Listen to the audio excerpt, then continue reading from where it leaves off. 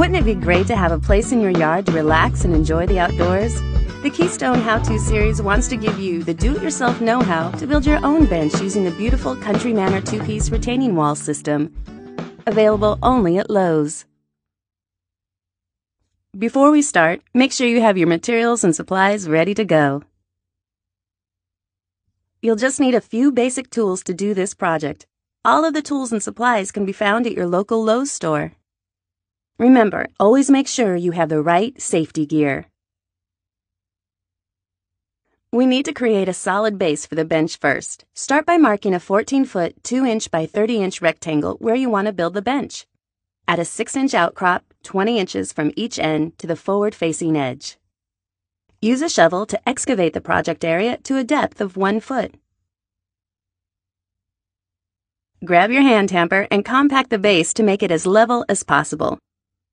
No one likes sitting on an uneven bench, so always keep your level handy and check your work after every step. Add even layers of base material a few inches at a time to a little over 6 inches.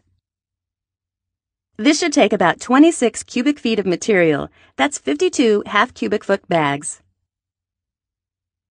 Use your hand tamper to compact the material down to a level 6 inches. The most important step is the base. Now that it's complete, we're ready to start building. Working from one side to the other, lay the first course of the bench and leave a 6-inch border and center opening. We'll call this course layout A. Make sure the course is level by using a rubber mallet or dead blow hammer to adjust any stones that aren't lined up. Grab your level and check the entire course before you move on. We'll be using construction-grade adhesive to secure the bench columns. A 1/4-inch strip of glue on both sides and down the center should be enough. This adhesive is very strong and dries fast, so before you apply any during the project, it's best to dry fit what you'll be gluing as a practice run. The use of Keystone's patented interlocking pins makes a perfectly aligned block-to-block connection and takes away the need for mortar. Just place the pins into the center holes of the front and back row of stones. Now that we have a solid foundation with the first course in place, let's start building our seat and columns. From here on out, alternate between course layout A and course layout B to build the next 3 courses. Align the channels on the bottom of each stone with the interlocking pins. Keep applying adhesive to the columns and place the Keystone interlocking pins into the middle holes. As always, check your work with a level after each course. To make sure you have a solid seat to sit on, fill the center with clean crushed stone. This should take about 10 cubic feet. You can decide what to fill the borders with depending on what'll be around your bench. Using what you shoveled during the first step should work in most cases. Not bad at all. Let's move on to the backrest and columns. Start by applying adhesive to the back row for some extra support. The seat's base is finished, so you won't need the front row of stones for this step. Keep alternating between course layout A and B to build the next 3 courses. Ensure each course is level before moving on to the next. We're done with the interlocking pins since this is the last full course. It's starting to look like a bench. Time to finish the columns. We'll call this column layout A.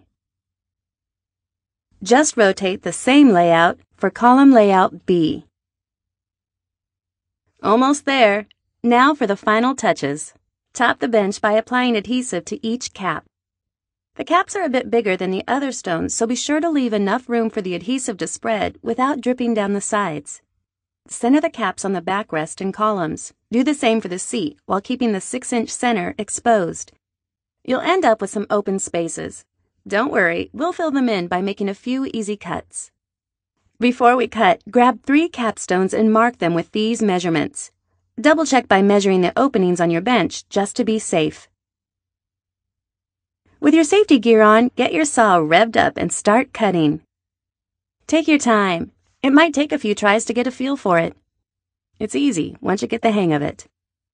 Determine how many remaining caps need to be cut. Make your marks and cut the rest of the capstones.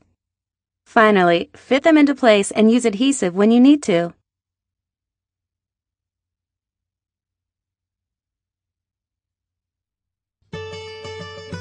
There you have it, a beautiful country manor bench that will make a great new focal point for your landscape.